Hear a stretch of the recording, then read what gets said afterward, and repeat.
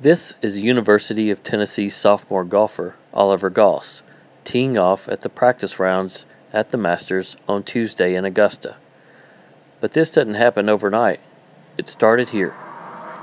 Goss took to golf at an early age, 2.5 as you see here, swinging a full club, hitting golf balls.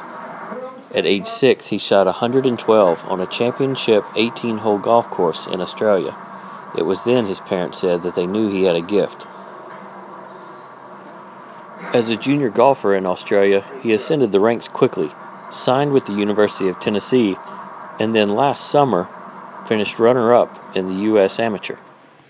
And finishing runner-up in the U.S. Amateur led him to this, the Masters, playing a practice round Tuesday with his childhood idol, Adam Scott.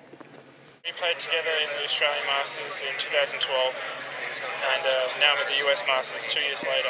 It's just incredible to go from one extreme to the other, and it was really great to see him, watch him play, being the defending champ.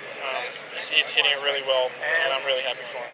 Goss will tee off Thursday afternoon in the first round at Augusta and play alongside 2008 Masters champion Trevor Immelman. But winning this week isn't on Goss's mind. Just finishing strongly is. I don't want to put winning in my head.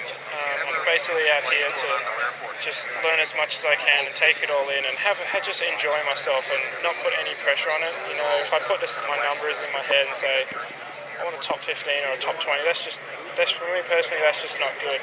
It'll just add too much pressure. Basically, my goals are to make the cut and be the low amateur, which I think is key for me. But